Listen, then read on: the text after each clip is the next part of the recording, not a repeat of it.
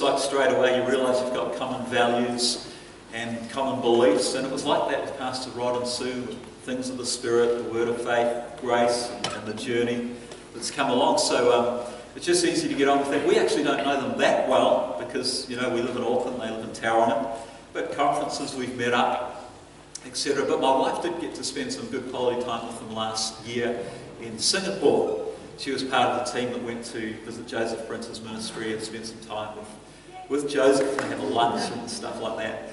So she got to spend some quality shopping time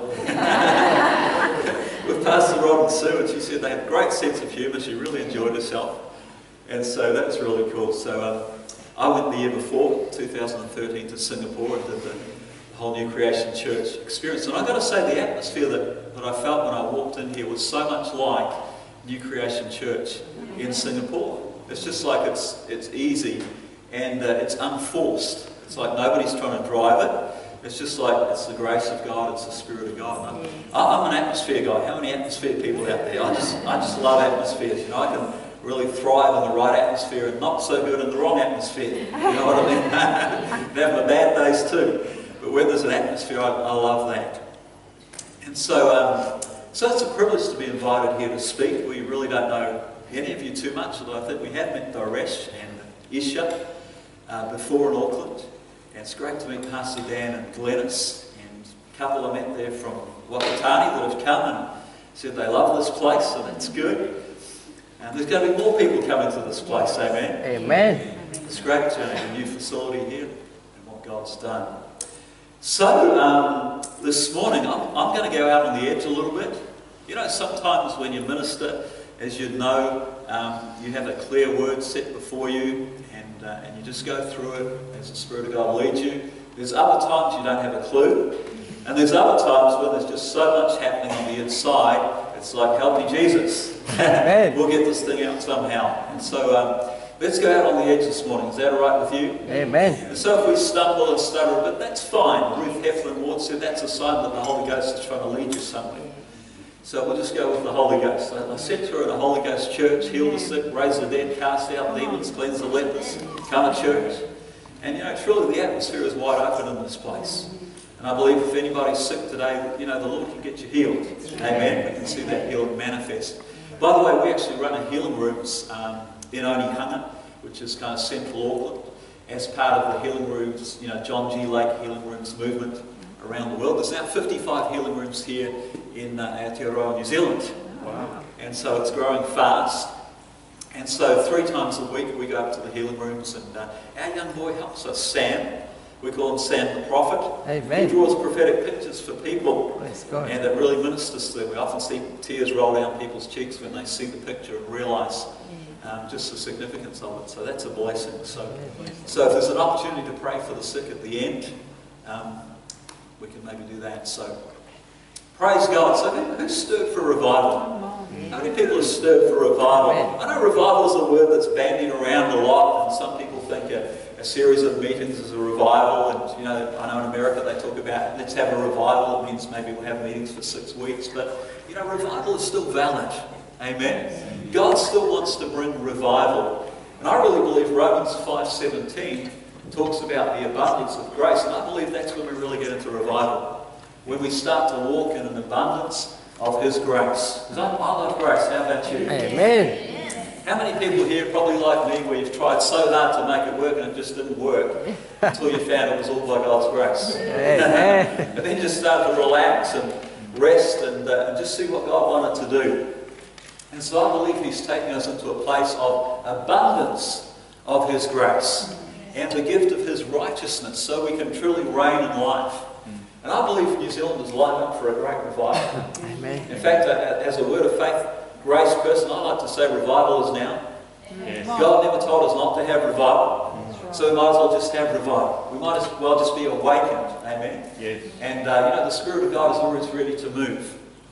Smith Wigglesworth said, if the Spirit of God doesn't seem to be moving, he said, we move the Holy Spirit. Because He's always wanted to do so. Hallelujah. And sometimes it's just a matter of the Spirit of God stirring us up, or even ourselves stirring ourselves up in the Spirit of God on the inside, and start to lay hold of those things of God again. Sometimes we just need an awakening in our hearts to realise how awesome our God is, and what a great and what a great plan, and what a great future He holds for us. I know He's got a great future for this church, amen. The day will come when there'll be people queuing up to get in the doors of this church, amen. Because I know the Spirit of God is welcome here. I know that you want to do the works of Jesus and the greater works, hallelujah. But let's just start with the works of Jesus. That'd be good, wouldn't it? We can get on to the greater works later, but let's just do the works of Jesus. You know, there's only one condition on doing the works of Jesus. Anybody know what that condition is? There's only one. John 14:12. He who believes. How many people have the ability to believe this morning? Yeah. It's not hard, is it? I don't think the Bible's a hard book. He who believes in me will do the works that I have done, and greater works than these. So all we have to do is believe in Jesus, not ourselves, but Jesus. We have to believe that the same Spirit that was in Jesus and on Jesus is now in us and on us. Amen. Hallelujah. Praise God. Somebody said the only time that healing is hard is when we think we have something to do with it. We've learnt that in the healing room. Sometimes you get those harder cases come along, you know, the cancers, and you start to feel a little bit under pressure, and then straight away you've got to catch yourself and say, God, I'm not looking to myself here. God, you're the miracle worker. Amen. You're the healer. You're the supplier. And when you enter that rest, then you know the miracle's going to happen. And it does. We see miracles happen. Praise God. Hallelujah. So now the Lord gave me a word earlier this year, around about April, May, kind of like a prophetic word. And this was the word. He said, I'm shaking the foundations of injustice, and I'm releasing my people from the things that have held them back. So he said, I'm shaking the foundations of injustice, and I'm releasing my people from the things that have held them back. In other words, containment. I believe the containment's coming off the people of God. Amen. I believe God's in the process of setting you free to be the son and daughter of God that you're destined to be. I believe this is your hour of Holy Ghost power, where you can step into the things that God has laid out before you. But it was interesting, God took me to Acts 16, which many of you will know is about Paul and Silas in prison. And so, you know, talk about an injustice. They were put in prison for doing the right thing. Anybody felt that you'd been put into a hard place immediately after you did the right thing? Found yourself in a place of pressure and containment, but God, I did what you told me to do. And Lord, it seems to have backfired a little bit on me. Why am I now in this hard place? I was stepping out into the things of the Spirit, going from glory to glory. You know, the heavens were opening up, and now I'm in a prison. Now all of a sudden it got hard. But what did Paul and Silas do? Did they complain and say, God, why me? Why has this happened? No, what did they do? Sing. They started to praise Him at the top of their lungs at their midnight hour. They started to praise God as the grace of God enabled them to do that. And all the prisoners heard them. And then it says at midnight there was a great earthquake, there was a shaking, and everybody's chains were loose and all the doors were open. Praise God. And so God is shaking the foundations of injustice, and He's releasing you from the doors and the prisons that have held you back. Is that good news? Amen. That's what God's doing in this hour, because He's a just God. See, some of you have wondered why you've been going through the things you've been going through. Now, God hasn't put you in a containment, but just by doing the right thing, you might have found yourself in a hard place. It might have looked like your vision was going in the opposite direction to you were. But God said, I'm about to change things around. God says, I've been proving you. I've been proving your faithfulness. And God says, I'm about to open this thing up. As we were talking before, this is about the manifest sons of God. This is about the sons and daughters of God stepping into their destiny, because this move that's coming is going to take the whole body of Christ. It's not just the fivefold ministry anymore. Amen. That's an equipping ministry, but the anointing is for the body to do the works of the ministry. Out in the marketplace, out in the highways and the byways. That's where the river gets deeper out there. Amen. It's shallower at the throne, but it gets deeper as it goes out. Praise God. That's where the anointing is.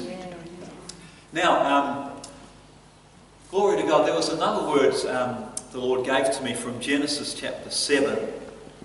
So let's head over there. Genesis chapter 7. I got this one, I think, in about July. Genesis 7 and verse 11.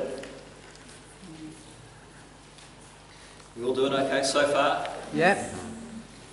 Genesis 7:11, in the 600th year of Noah's life, in the second month, the 17th day of the month, on that day all the fountains of the great deep were broken up, and the windows of heaven were opened. And I felt the Spirit of God say that it's time for the fountains to be broken up. And that really refers to the individual believer, maybe even the heart of the believer, that God is starting to break things up and soften things up on the inside so that the fountains can be released. Amen. How many know that God has chosen you to flow His power through? Amen. You know, out of your belly will flow rivers of living water. We know that scripture well, but sometimes life comes along, doesn't it? The enemy comes along and tries to shovel a bit of dirt into that well, or tries to sow a root of bitterness to try and make the water bitter. And sometimes we find, man, I'm not really flowing like I could really flow. But God wants to release those wells again. Amen? Amen. By His grace, God wants to release those wells so that the fountains will start to supply. And when those fountains start to supply, guess what? The windows of heaven open and that rain comes down from heaven and we're in revival. Amen? Amen. Praise God. So who wants the rivers to flow through them? Yes. Maybe we'll see some wells unstopped today. Amen. Amen. A greater measure of that water coming out. We were just talking before about, you know, longevity, going the distance. And I found a real key to longevity. And when I say that, I'm turning 50 in about a few weeks' time. But we have been in ministry since 1995 now. We've been on mission since 1989, my wife and I. So we've been involved in ministry a long time, and I found one of the keys is just to keep drinking. Just keep drinking that new wine. Man, it's refreshing. I even like to drink when I'm preaching. It's good. I've been told, some people say, you know, you just got to pour everything out. And I said, no way. So you're not getting my well. You can have the overflow, but you're not getting my well. That's right. I'm not going to pour my well out on you. I'll pour out the overflow. I like to just keep drinking all the time. Amen. I never want to be empty. That's right. Some people think you've got to get empty before you can get filled again. The Bible says no, be being filled with the Spirit. Amen. It doesn't say anything about getting empty. No, you just stay topped up. And if you can keep your well full, then you can overflow and be a blessing to others. Amen. Amen. So if we stop and have a drink, is that okay with you guys? No problem. Why don't we just have a little drink now? Why don't we have a big drink now? So grab your bucket. Grab it. This is how I like to do it. 2 hands. Grab that barrel. How many barrel drinkers have we got around? Come on, some of you before you got saved know exactly what I'm talking about. Keg drinkers, barrel drinkers. You grab that barrel and you open your mouth and you just go, whoa. Oh God, that's good. Yes, Lord, we'll take some more of that. Whoa, thank you, Lord. Thank you for the Holy Ghost. Whoa. That makes you happy, doesn't it, the new wine? How many believe that the church should be the happiest place on earth? Yes. My God, if we have a sad church, there's really not much hope for the world, is there? I know this is a happy church, you've got happy pastors, but it's just good. It's good to drink and be free, isn't it? You know, I think if we can't be free in church, where can we be free? We'll never get a corporate atmosphere like this anywhere else. So if we can't be free right now and move in the things of God right now, how can we do it anywhere else? You know, sometimes people say, well, we'll just teach you all the theory here and you go out and do the stuff. I disagree with that. I think we need to teach and demonstrate in the church and then take that outside. Amen? Right. Amen. It's like in the home, you train your children up. You don't just give them theory, you live it out before them. So they can live it out when they go out into their world. Amen? So one preacher said, he said, if you're going to teach for an hour, you better demonstrate for an hour. He said, if you're going to teach for half an hour, you better demonstrate for half an hour. Don't just make it theory. I mean, this is the gospel. This is the power of God unto salvation. You know, we're talking about Jesus who went around doing good, healing all who were oppressed of the devil. That's right. You know, if we're going to teach for half an hour, let's demonstrate for half an hour. Let's see God move. Amen. Hallelujah. Wow. Now let's turn to Titus chapter 2. This was another word I got. Just want to release this morning. Titus, that's down there, I think Timothy kind of territory, isn't it? Is it before Timothy, Sam? Yes. After Timothy. Yeah. Titus, there it is, just before that little book, Philemon. Titus 2, we'll read from verse 11, maybe through verse 15. And I believe this is where the grace of God is at the moment. Titus 2:11 says, "For the grace of God that brings salvation has appeared to all men." Everyone say all men. All men. None's left out. The grace of God covers all. It's appeared to all men, teaching us that denying ungodliness and worldly lust, we should live soberly, righteously, and godly in the present age, looking for the blessed hope and the glorious appearing of our great God and Saviour Jesus Christ, who gave himself for us, that he might redeem us from every lawless deed and purify for himself his own special people, zealous for good works. Speak these things, exhort and rebuke with all authority, and let no one despise you. Well, I'm a guest here, so I'm not going to rebuke with all authority. I'll leave that to your pastors. I'm here to encourage and build up. And you don't know me, so I'm not going to do any rebuking this morning. Anyway, the Word of God does that anyway, doesn't it? But I believe this is where the grace of God is operating for us at the moment. And the Spirit of God said to me, he said, "David, after someone's born again, what is the first work of grace according to the Scripture?" And I had to look at it. And I said, well, the grace of God that brings salvation has appeared to all men, teaching us that denying, really? That denying word? Denying ungodliness and worldly lusts, we should live soberly, righteously, and godly in the present age. But then, in verse 14, it talks about the end result is that he would purify for himself his own special people, zealous for good works. See, I like to look at the end of the book, amen? Sometimes the word denial doesn't go down too well, but what about the end of the book? It says that we will be zealous for good works. How many want to be zealous for good works? How many want to go out and do the works of Jesus with a zeal that is literally consuming you? Jesus said, "Zeal for God has consumed me." You know, when the Holy Ghost just becomes so real that you know, we just feel like he's working through us and consuming us. And so in Titus there is a work of grace that actually causes us to deny things. I know this doesn't sound very exciting at this point, but there's another scripture I want to give you with that, and it's in Matthew 16. Matthew 16, right after that great scripture about on this rock I will build my church and the gates of hell shall not prevail against it. How many like that one? So Matthew 16, after Peter has his little session and Jesus says, "Get behind me, Satan." Matthew 16:24. I like Peter. He was just out there, wasn't he? Not afraid to have a go. Probably lived full of regrets, but he had a go. Matthew 16:24. Jesus said to his disciples, "If anyone desires to come after me, let him deny himself and take up his cross and follow me." You know, it seemed for the longest time that I never saw that word desire there. All I saw was the word deny. And I never found that very exciting. You know, people say, well, you're going to deny yourself. Take up your cross and follow me. That means turn the TV off and no more worldly pleasures and not allowed to watch the rugby and the motor racing and all that kind of stuff. Just deny yourself. Don't have a life. You know, how many have ever heard that kind of thinking, you know? Just got to deny yourself. But I never saw that word desire there. It says, if anybody desires to come after me. And that puts a whole new slant on it, doesn't it? In other words, it comes out, it's birthed out of a desire by the grace of God. Man, I just want Jesus. I just want God. I just want whatever God wants. Man, God wants revival, so I want revival. I just want to be on fire for God.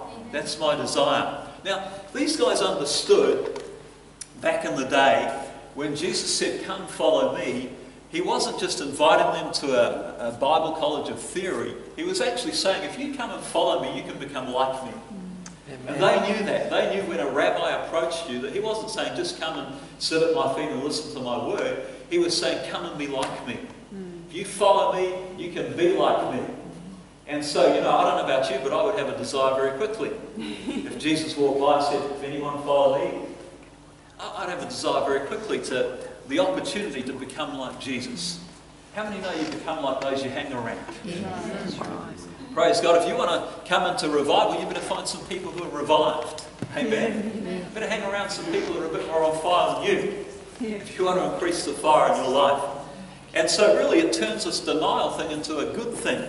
It's not a denial, it's not a law-based, thou shalt not, thou shalt not, thou shalt not. No, it's the fact that your desire for Jesus is growing so strong that you find there's some things you don't want to do anymore.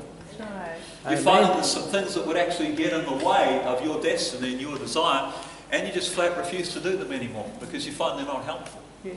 And I'm not talking about necessarily sinful things, just things that would hold you back from your call. Amen. Amen. I mean, I love sport, I love a bit of motorsport, but I know that too much motorsport can be a hindrance to me. Because I can end up spending more hours in front of the TV than in this thing, in this book, should I? You know what I mean? But when the desire grows strong, it's like, just find yourself spending hours. Hours in the Word of God, hours in prayer. We're just going through a season right now, this last 3 months, where God has really stirred up desire in our hearts, especially for revival. And our pastor was preaching on desire. And I asked myself the question, I said, what is it that stirs my desire? And the answer came straight away, read a book on revival. Read a book on revival. I want to challenge you this morning. What is it that stirs your desire?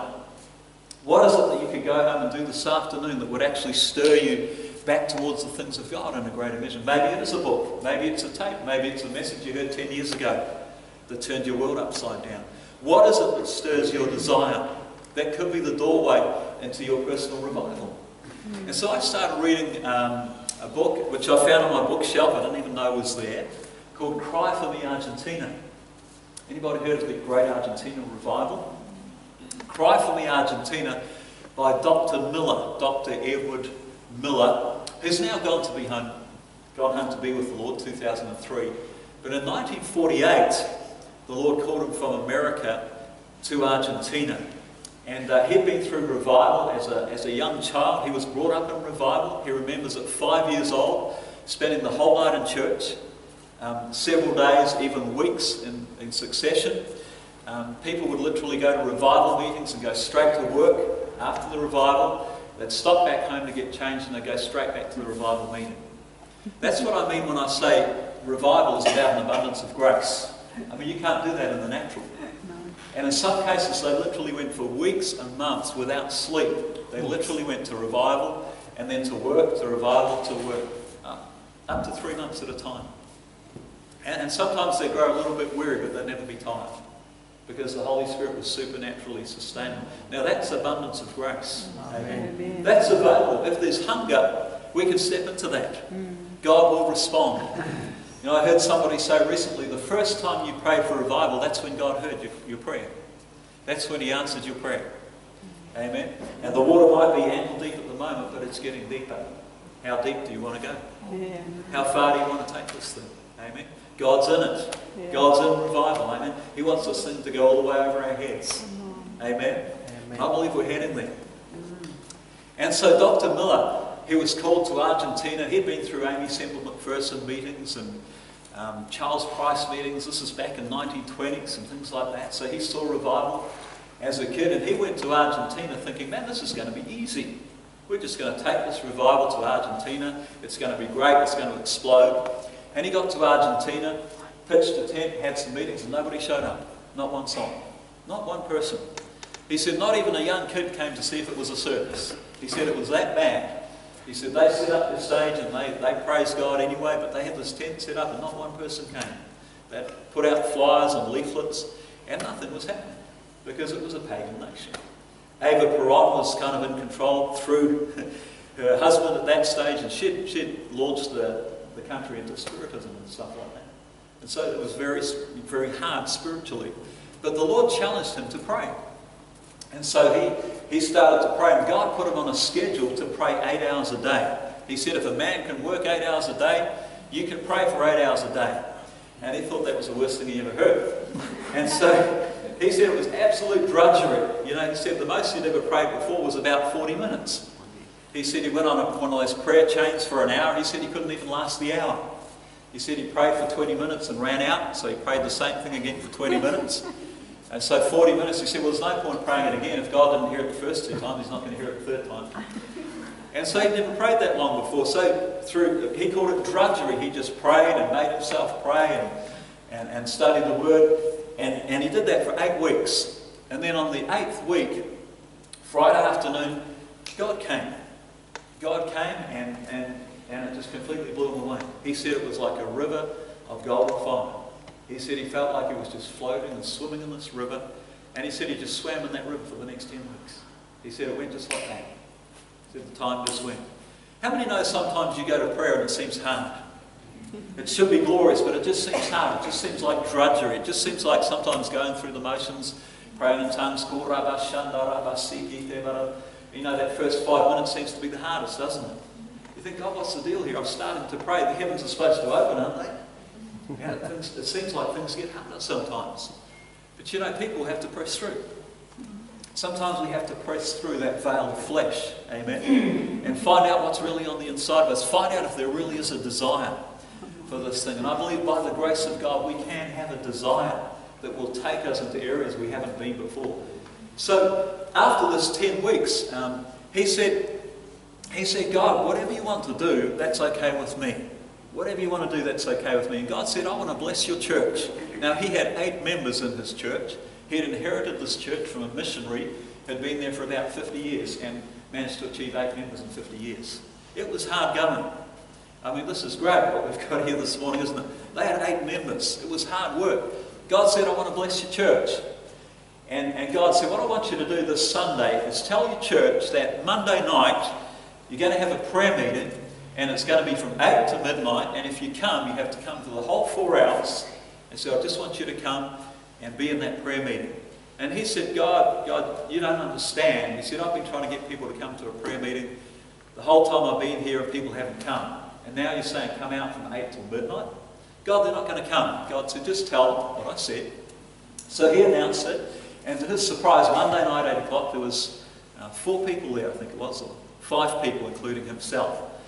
And all that they did was they just sat there in silent prayer until midnight. And as soon as the second hand hit midnight, he said, right, who's got something from God? And he was sure they were all going to have some revelations and revival was going to break open.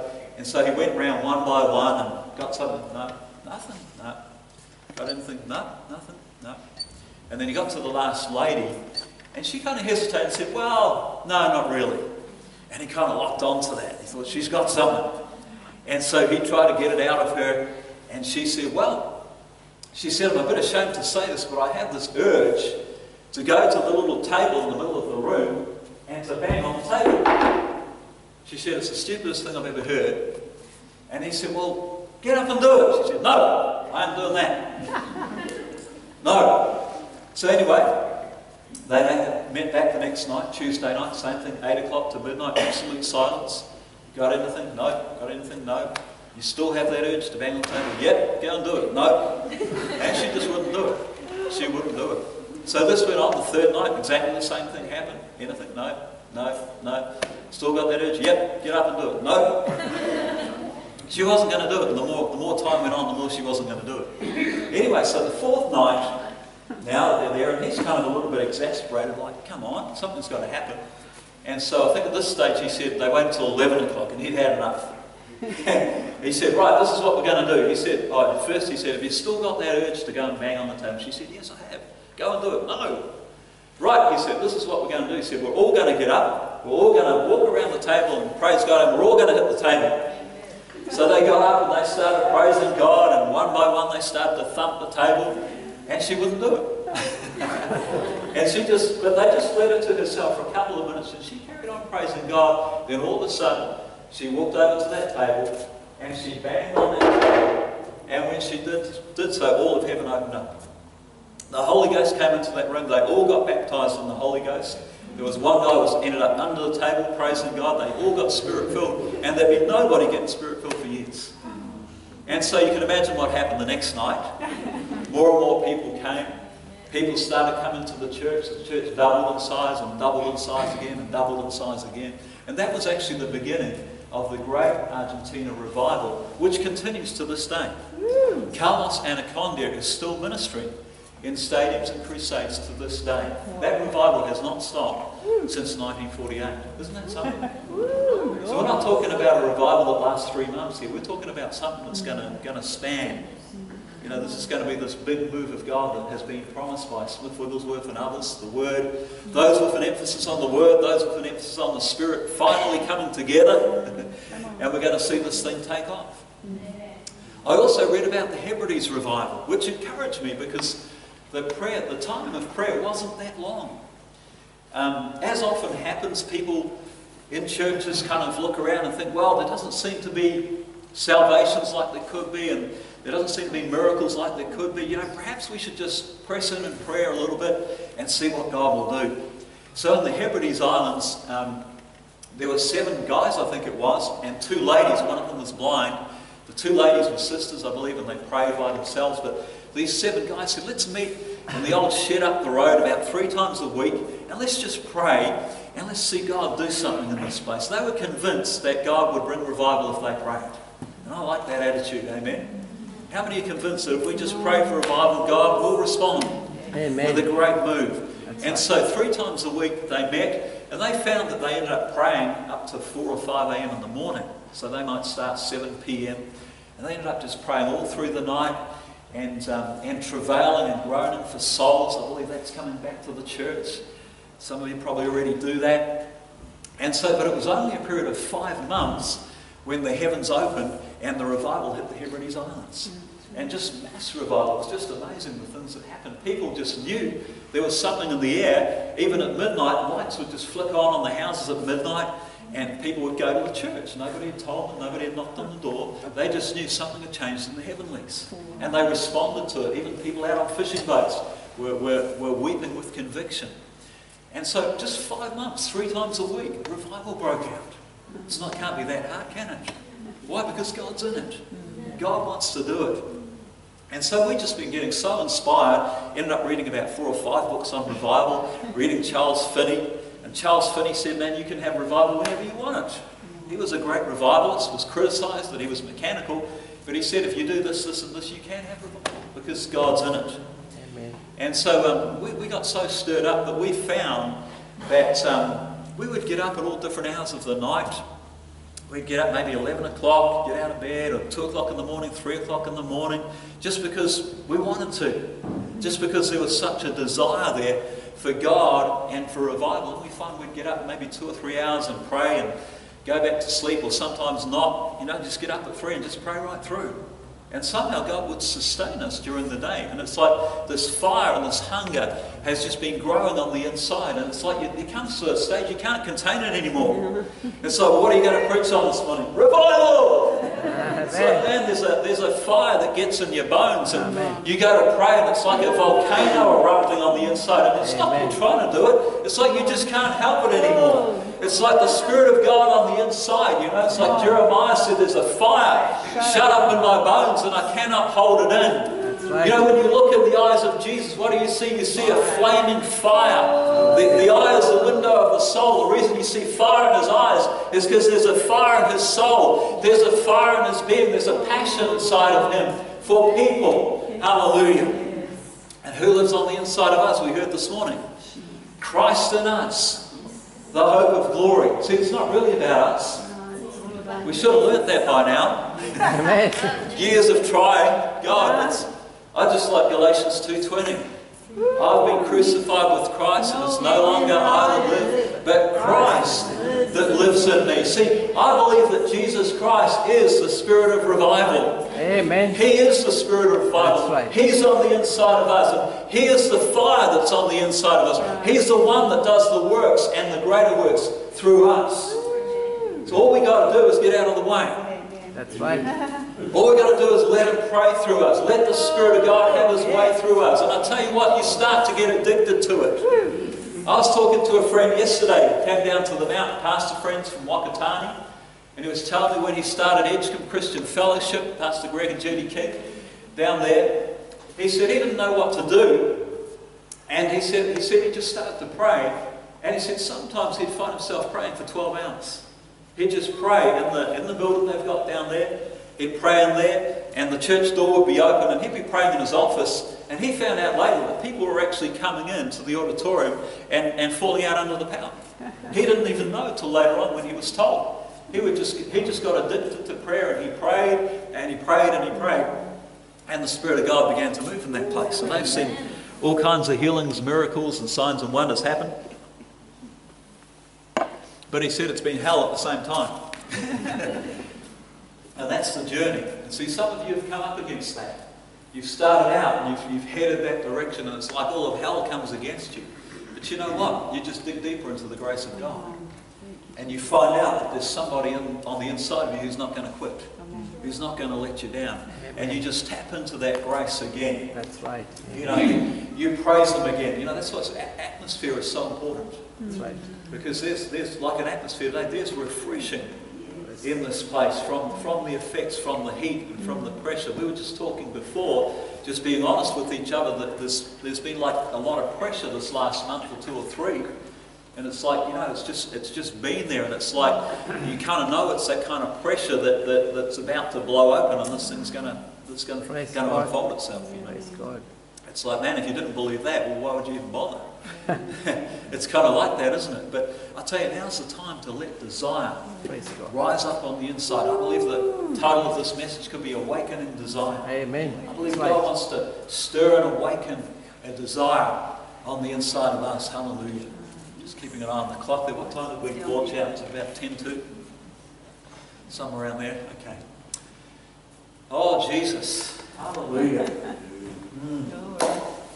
How many are getting a little bit stirred up this morning? Amen. Man.